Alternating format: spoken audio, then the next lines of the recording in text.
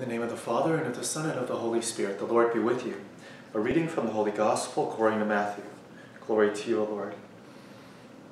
Jesus said, "Come to me, all you who labor and are burdened, and I will give you rest. Take my yoke upon you, and learn from me, for I am meek and humble of heart, and you will find rest for yourselves. For my yoke is easy, and my burden light." The Gospel of the Lord. Praise to you, Lord Jesus Christ. You know, we all long for rest. We all long for peace. We all long for joy and comfort and happiness because that's what we're made for. And we look for these things in the world and we're always disappointed. We want to try to find joy, find true happiness and peace in the world, and we're always disappointed. We always fall short because our true joy is in the Lord. He is our peace. He is our happiness.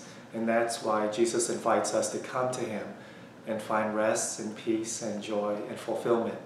Only in Him can we find this eternal joy for which we are made.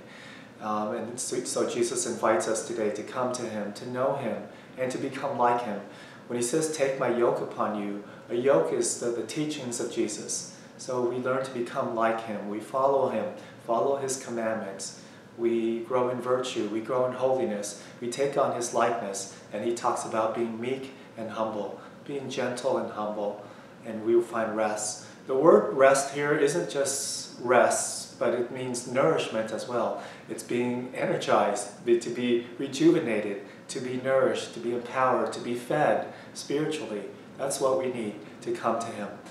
We have adoration, Eucharistic adoration this Friday, from 9 a.m. to 9 p.m. I would encourage you to try to come and spend some time with Jesus, to be with Him. And this is where you will find your true rest, your true peace, and your true joy and fulfillment. Only in Him will we find this happiness.